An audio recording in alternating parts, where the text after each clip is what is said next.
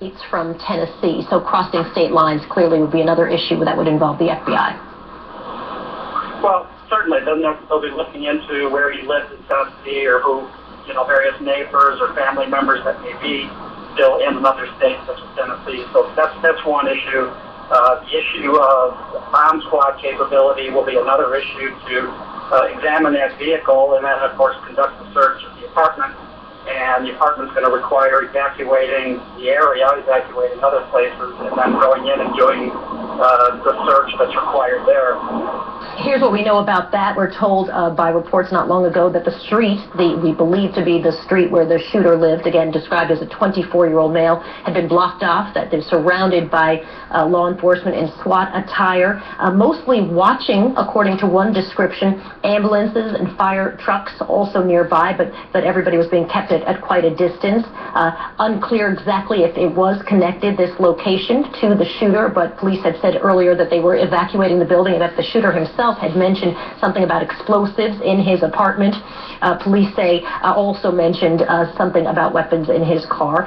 They told us that they evacuated that building and that they were continuing to monitor the situation, although early on they believed that the shooter acted alone.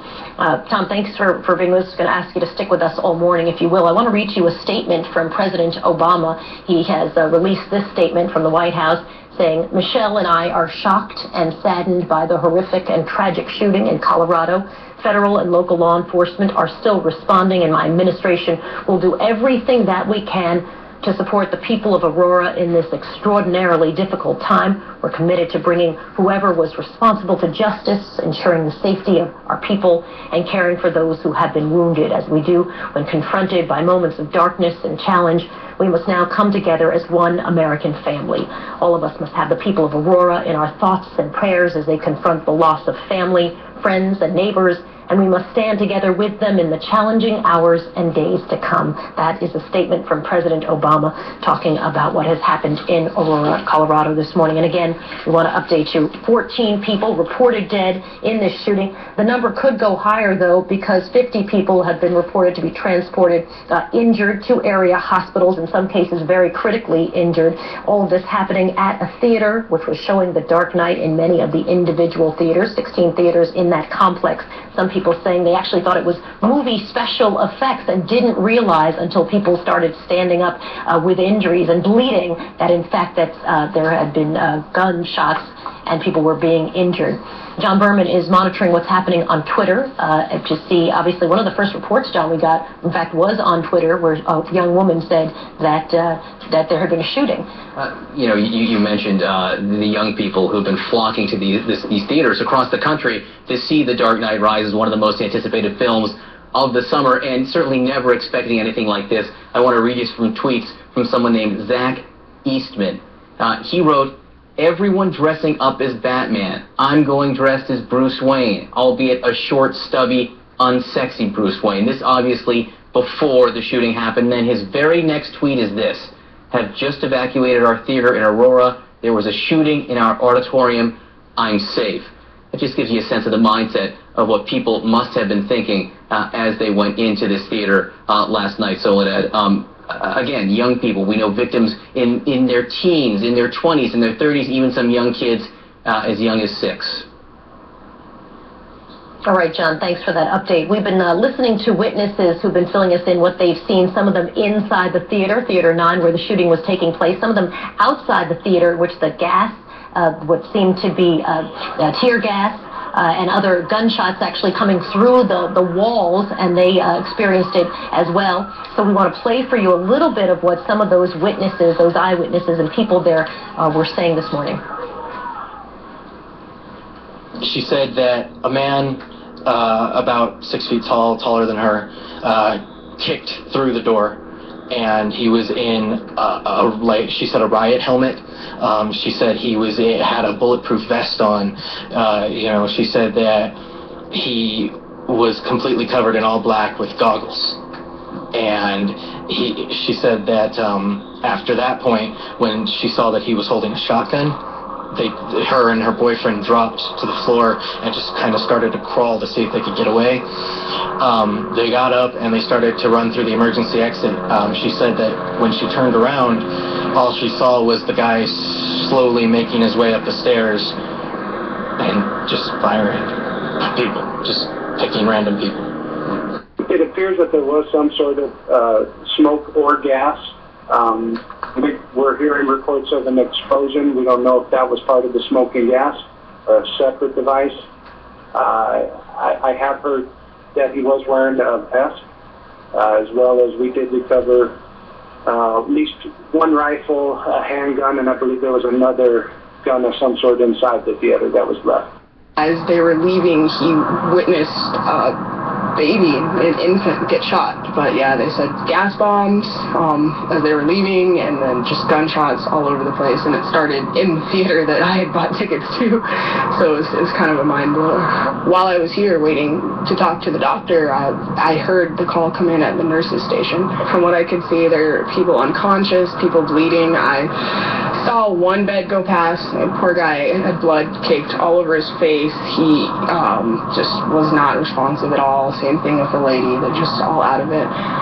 By the time I left, I overheard the nurses saying they've managed to get most everyone stabilized, which is a blessing, it really is. He did not resist, he did not put up a fight. I don't know the exact details if the officers surprised him or how it actually happened, but I know some of the first officers that, arrived within, I don't know if it was seconds, maximum a couple minutes, found him behind the theater at his car and took him into custody there. So that is a little description from some of the eyewitnesses of what they saw inside that theater, which is really a theater complex, 16 theaters, many of them showing The Dark Knight Rising, which of course was packed because this has been a film that people have been anxiously awaiting. Here's what we know about the shooter. His name has not been released by authorities at this point, but he's described as 24 years old. He's also described as wearing a bulletproof vest and being heavily armed. He was taken into custody, we're told, in the rear parking lot of the theater, although some eyewitnesses said, in fact, they thought that he was captured in the theater itself. The police say they took a shotgun and a rifle from him. They were able to recover another gun inside the theater, and he was, according to some witnesses, wearing goggles. Police confirmed that he had a gas mask as well. They have not confirmed the goggles part. Police say he did not put up a fight. There was no resistance, and additionally, he was able to tell them about explosives in his apartment building. Police said that at a press conference, and after that they mobilized units to his apartment building, and there is a building that we've been monitoring that appears could be his, where it's now been surrounded and surrounded by law enforcement and ambulances as well. No one believes that there was a second shooter, although in their early morning press conference, police said that was something that they would continue to actively monitor. 50 people were transported to area hospitals with injuries, some of those injuries very grave. I want to get to Nicole Williams. She's joining us by phone from Swedish Medical Center. She's an assistant vice president there. Nicole, thanks for your time. Appreciate it. Tell me what's happening at your medical center right now. Yes. Right now we have actually just received word that we are receiving a fourth patient. So currently we have a 19-year-old male who has been listed in fair condition. We have a 20-year-old male who is in critical, a 29-year-old female in critical, and we understand we have a 19-year-old female inbound. We are unclear for condition at this time. So you have two in critical condition. You have one 19-year-old who seems that person is in better condition, and you're unclear of the person who's being transported to you at this time. Correct. Can you give me any details on those who are reported in critical condition? What kind of injuries do they have? The three that we received immediately following the incident all came in with gunshot wounds. We're hearing rumors that the patient that's currently on their way in could have some shrapnel wounds. But again, I don't believe they've arrived yet. So we have not been able to assess the wounds or the condition. Have you seen shrapnel wounds in any of the other patients? Earlier, we heard an eyewitness who was talking about sort of a shrapnel bomb. So something had exploded, and after that was the only person who mentioned that, and now you're mentioning potentially shrapnel again. I'm wondering if you have seen any other injuries with any patients with some kind of shrapnel. We have not.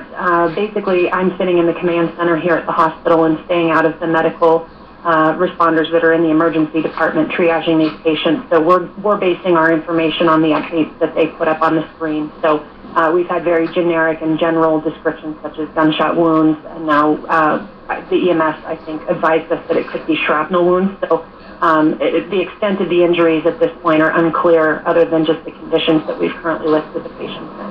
How is the scene where you are? Are you finding that there are family members who've come down to try to check on their loved ones? Is it chaotic? Is it calm? We do have a handful of family members that have reported to the hospital, as well as some friends that were at the theater with people that got injured.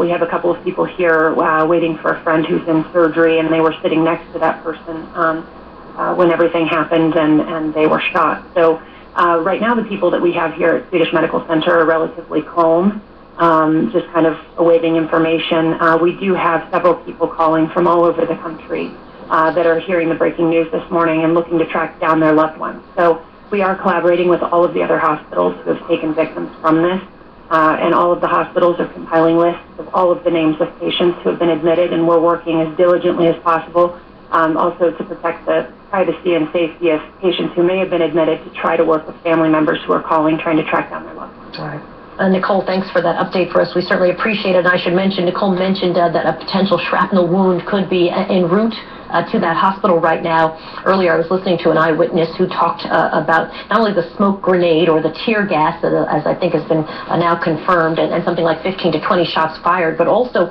something about a scrap metal pepper bomb, which would be consistent with what is being now described as an injury that is incoming to that hospital. That's the first time that we've heard of that. Christine, you've been monitoring the other hospitals in addition to Swedish. And we know that University Hospital has the youngest victim so far, a 3-month-old. The youngest victim that we can tell so far is just 3 months old, a little baby. The Denver Post saying that there are 20 victims there overall. We've got that from our own reporting as well. 9 of them are in critical condition. That baby, though, is alive, and I can tell you that CBS and also one of the local affiliates there are reporting that the child is in fair condition. That child is, but we're going to work to confirm that. But 3 months old, you can imagine going to a midnight movie with a 3-month-old, probably a sleeping baby. You're trying to go out and see this film that, quite frankly, was sold out over the past few days.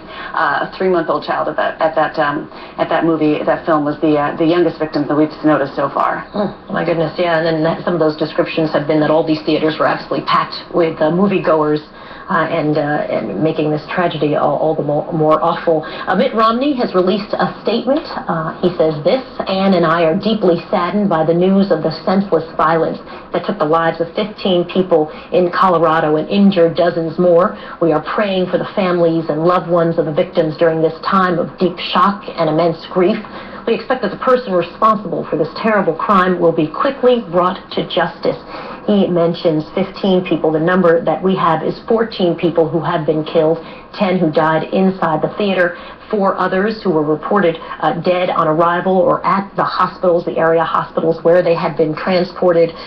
50 people were reported injured, in some cases gravely injured, described as, quote, very critically injured. And we're watching to see if that number stays at 14 or it could go higher. It happened, of course, at the Century 16 Theater in Aurora, Colorado, where they were showing The Dark Knight Rising, which, of course, we're showing in many theaters in that 16 theater complex. We want to check in with our Denver affiliate, that's KCNC. Going to listen to them and dip into their coverage for a moment. Theater early this morning, another 4 people died after the shooting, either on the way to or at emergency rooms in the metro area. Here at University Hospital, 20 patients were treated, 9 are still in critical condition.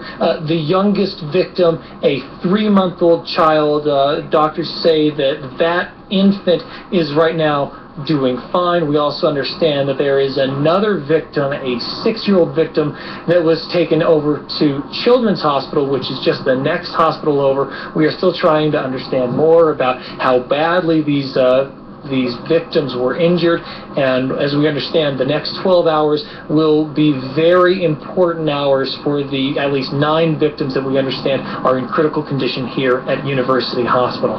Back to you. For sure, Stan. Wow, thank you very much. They already had a full ER going, 2 ER docs there at the time when this triage started. Let's take another live look from... That's our affiliate, KCNC. We've been reporting on and covering their coverage, dipping into their coverage at times.